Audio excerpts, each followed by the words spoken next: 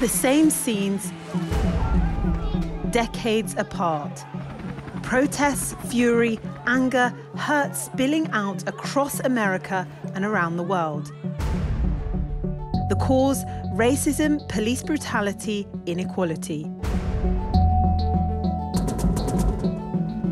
George Floyd was a 46-year-old father who was stopped by police in Minneapolis on the 25th of May, suspected of using fake money to pay for cigarettes.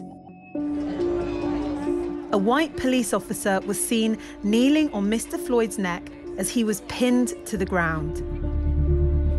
He repeatedly cried, "I can't breathe." He was held down for 8 minutes and 46 seconds. After 6 minutes, he stopped moving.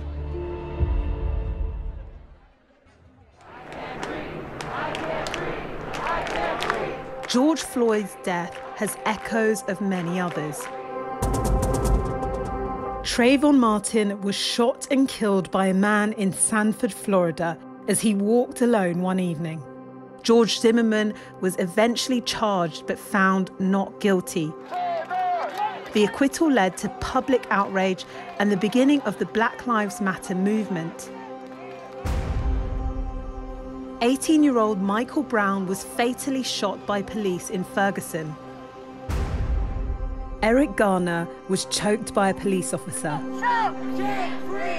His dying words were, "I can't breathe." And there are more.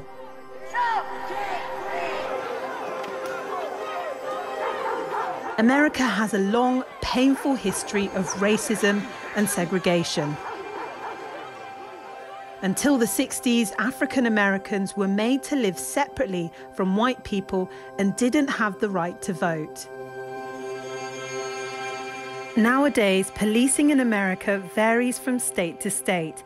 In North Carolina, it takes just 16 weeks to become a police officer, half the time it takes to become a licensed barber in the state.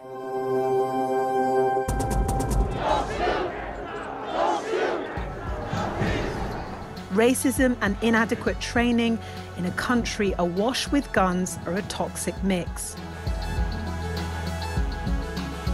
But in America now, the fight for justice, liberty, and equality has spread across the world and has become everyone's.